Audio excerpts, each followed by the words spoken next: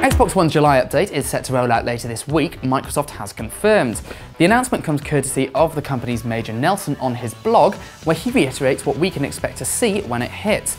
The biggest change incoming is Snap Mode for achievements, which allows you to track your achievement progress in real time without ever leaving the game. Other features include double tap for Snap and the ability to light game DVR clips and more extensive voice control options in certain regions. Finally, the team mentioned previously it's keen to bring digital and disc compilation bundles to Xbox One, though we're yet to get an update on whether that will make it into this update. As soon as we know more, we'll let you know on ign.com.